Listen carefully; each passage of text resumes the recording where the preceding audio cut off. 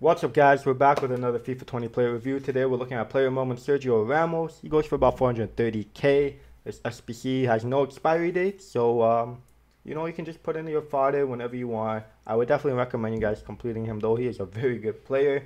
Sorry for not uploading too much about on FIFA, guys. I just lost a lot of passion for FIFA over the last week or so.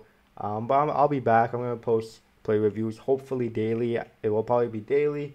But I will be bringing along some new content because I want to play other games. So we'll talk about that in a future video. But let's get into the Sergio Ramos player review. 93 rated. Only trait that he has that has an effect in game is the power header trait, which is very good to have. He has 89 pace, which is insane for Sergio Ramos. 96 shot power. Good passing stats. 85 short pass, 88 long pass, 87 agility, very good. 93 ball control, 97 reactions, 95 heading accuracy, insane defending stats, 88 strength, 82 stamina, and 93 aggression. High medium work rates, which isn't too much of a problem if you play him at right back or right mid. Center back wise, he's very good at center back. If you saw the 90, I think it was a 91, the 90, the info, no 91, yeah, the 91. You saw the review about this. That one, this guy's very similar, except he is so much faster. Defending wise, like tackling wise, it's pretty much the same, but the pace is a big difference. He is so much better because of the pace. A little bit too aggressive, can draw red cards, yellow cards, so be careful for that. Just make sure you time your tackles. Like I said, with Sergio Ramos, you just want to get in and tackle them, man. Like, it's crazy. I don't know. Something comes over me when I control this card, but I play him mostly right now at right mid, and he is very good at right mid. I love running Tomato at right mid, so I thought, why not try this guy? He is very good, pace-wise very good. I did put engine on, so it boosts the pace even more, and the agility and the passing. No need to really upgrade the defending stats. He's already a beast at that. So right mid, guys, is very good. Running down the line, passing it, crossing it, very good. He has very good ball control as well. He's very nice on the right side. Agility is very good. You can dribble past people, take advantage of that strength. With those running fake shots, those are very OP. He scored a couple of goals for me too.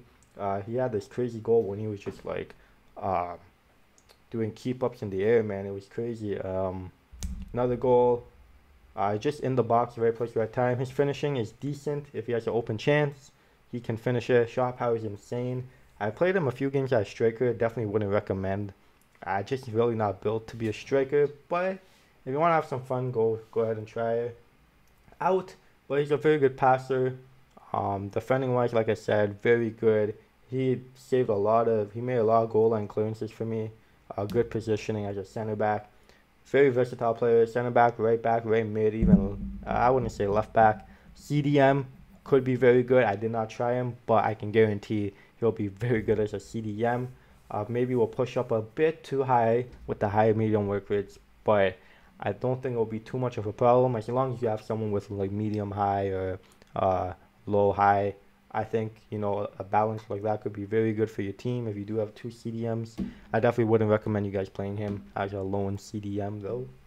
But like I said, guys, he is very good in pretty much all aspects of his game. Only bad thing is high medium if you are playing him as a center back, and honestly maybe finishing wise, but I don't really advise playing him in an attacking third role like as a cam or as a striker. Right mid, even left mid would be good. Right back and center back are preferred positions. CDM as well. And yeah, guys, that's all I have for this review. Thank you guys so much for watching. I really appreciate all the support on the channel. We reached the 500 subs. Thank you so much to each and every one of you. From the bottom of my heart, really appreciate it. I'm going to give Sergio Ramos a 99 out of 100 just because he is such good value. This is an end game center back or right back.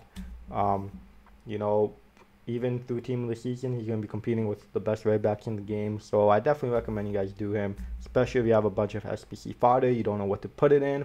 Go with Sergio Ramos. Why not, right? And that's it for the play review, guys. Thank you so much for watching. Leave a like if you did enjoy.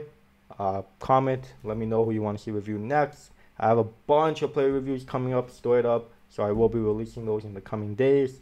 I will be playing with Bruno Fernandes, and I can't remember who one of my viewers said to review as well.